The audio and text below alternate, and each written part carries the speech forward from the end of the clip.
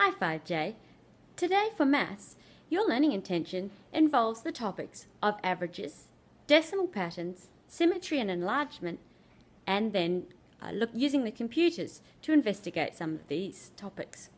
So how are you going to find the information you need? So this is going to be a little bit of an inquiry. So you will need to today find information to be able to answer your questions. So how can you find out something you don't know the answer to?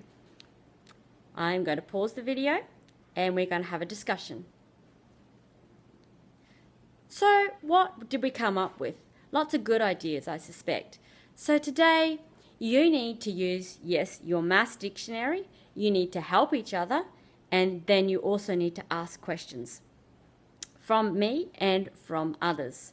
So today we'll be working in 3 groups. One group will be working with Mrs. Fitz, one group will be with me, and group 3 you will be working on Shobi independently. The tasks that you see that are available on the computer will help your understanding of the concepts that you're going to be investigating.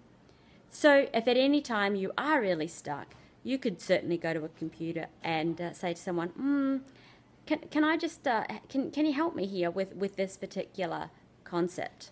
So today your learning intention is about inquiry, asking questions, and when we come to a concept we're not sure of, how to find out what the answer actually is.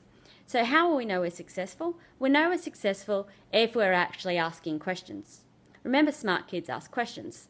How else will we know we're successful? We will be completing some of the tasks and participating in the games. Now the game's online. Remember, we're going to go to the blog and you leave a reflection. Which game did you find the most interesting and why? Which game helped you the most and why did it help you the most? Did it help you with the concept of the learning? Did you find it easy or did you find the game too hard? So remember, reflecting on the learning is a really important part of your inquiry process as well, and also part of our growth mindset. So I look forward to working with you today. Make sure we're all on task and thinking about what is required.